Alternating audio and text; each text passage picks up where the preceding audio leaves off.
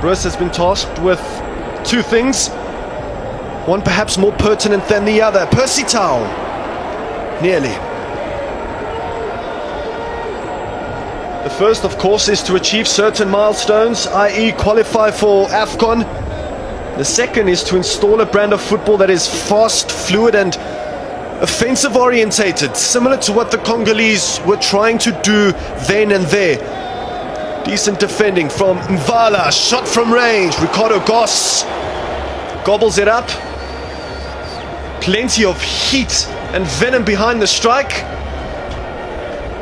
Not so much precision. Decent hit from the captain, but Ricardo Goss had a good view of it. Congo now on the transition.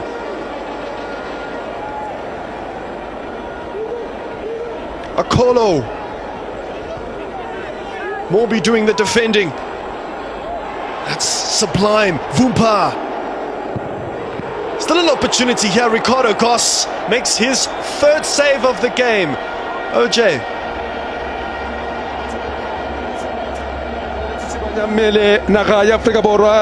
Democratic Republic of Congo. Bana bale babedi mona wa ka kwana Kenya Belgium ga mo le mona wa mofora ba simolla jalo le belo mo motshameko ngo ka ba itawa re ke motshameko yo itseng wa botsalano bana khwelete le ba romela ka kwana thoko ba batla jalo moze fela khwelebe mosele moze tsela ka kwantle fetoga jalo gona tatlelo ya DRC. The play resumes. Percy Tau goes short. Maimbela back to Percy Tau. Plenty of hang time on the cross. Mvala with a good touch. Mvala squares. Foster! 1-0 Bafana Bafana. South Africa strike swiftly. Lyle Foster, just like he does for Burnley, grants absolutely no mercy.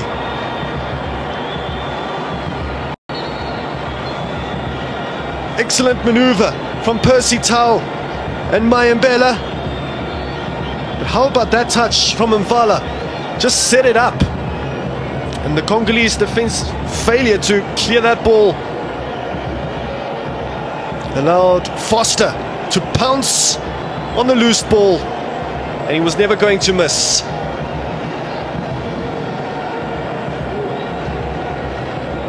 Bafana finally break the deadlock. And he scores his third goal at the Orlando Stadium in 2023. 25 minutes in, and South Africa have an early goal against their DR Congo foes. And Lyle Foster started against Namibia. Perhaps very isolated against the Namibians, but today he has all the support he needs. And scores yet another goal in national colours.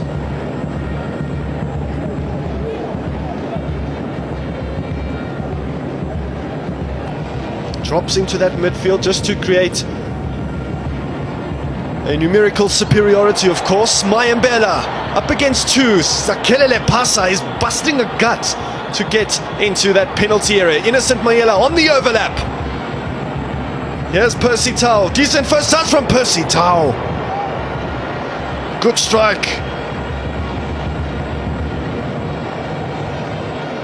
But he was looking for the corner. Unfortunately, quite central from the El Ahly star man. Not much of a backlift. And he got so much power on that strike.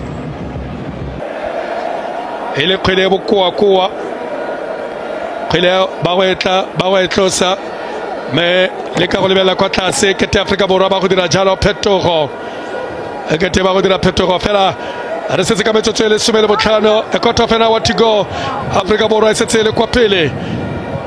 Afrika Borwa e setse le kwa pele re. That's neat from Foster. Deflected cross. Hits the side of the net. Nervy times for the DRC.